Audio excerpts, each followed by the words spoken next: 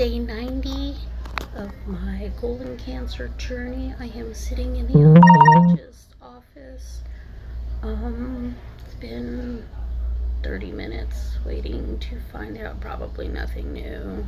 It's basically just a 2-week checkup, 2 weeks off of chemotherapy and radiation therapy. After July 10th, I go in for a CAT scan and a PET scan to see how the tumor's doing, and then we will go from there to find out what's going on. But I'm positive that we've kicked its ass and I don't have to come back and do anything else except for maybe a yearly checkup. I don't know, but we will see whenever he comes in here.